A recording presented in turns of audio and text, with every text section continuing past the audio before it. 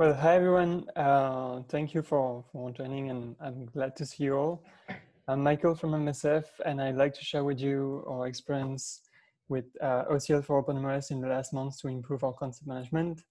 I'm sorry in advance if I will speak a bit fast, and I'm sorry as well that I don't have amazing music in my presentation, which was great, by the way, the previous one.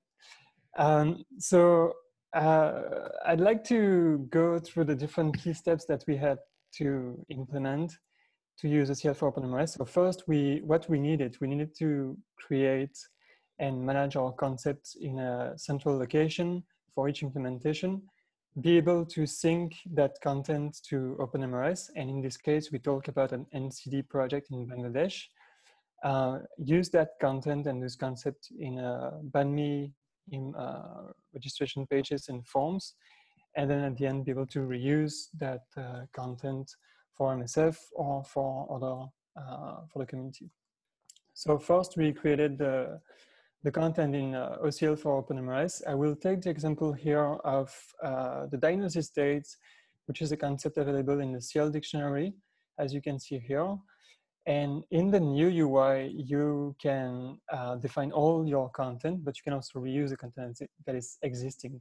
So two choices: you can cherry pick what is existing, in this example CL, or you can also create your own concept, your own content, and bring everything into a dictionary for your implementation. So we have an example here, and you can see some Bangladesh content. Once you have all your content together, mixing some CL content and your own content, you can sync that content in OpenMRS, which is our next slide. So this is kind of a real-time example. We are into OpenMRS, and then you can see here that we import the content directly, into OpenMRS. Once we have the content in OpenMRS, the goal is to use it in BANMI and BANMI forms. And we're using the form UI, so you can just drag and drop your fields. And here we will take the example again of the diagnosis date, put it in the form.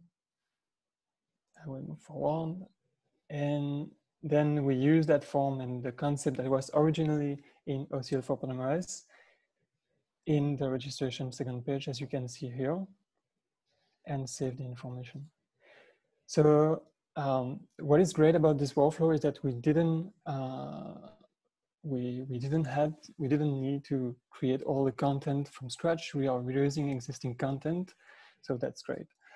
And finally, at the end of the workflow, we are able to reuse that content for ourselves in other MSF implementations, but also to make it available for the community.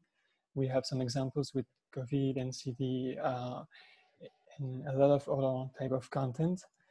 It's a work in progress, but yeah, that's available. So for MSF, the added value that we have into this is that we can use standardized terminology. It's easy, you have a great UI, everything is centralized on that platform.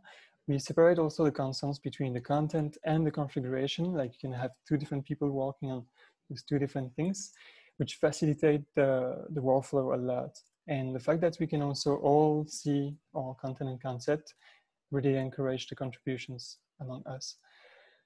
So if you're interested to learn more about OCL for OpenMRS, you can join the OCL Slack channel. Feel free also to message me on Slack. And you also have some links here if you want to look into it.